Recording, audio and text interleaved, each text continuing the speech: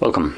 In front of me is a LENOVO K6, and today I'll show you how to enable the power saving mode on this device. So to get started, pull down your notification panel and look for the battery saver, or however it's called in here. And it looks like by default the toggle itself is turned off, so let's select edit. And we should have it somewhere here, so we have the super power, and let's see if there's another one. Looks like that's the only one. So you can just grab it and drag it over, and now we have a toggle accessible in here.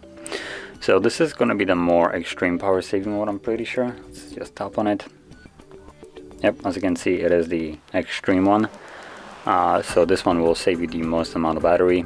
Now to leave it, all you need to do is tap right here, because as you can see, it does limit your usability of the device quite drastically. And additionally, if we hold the toggle, I assume it will take us to the settings. So in here we have access to the battery saver. We can turn it on, the normal one. Now this one won't be as good as the ultra power saving mode that I turned on the first, but still it is a little bit more manageable, as you can see right now. So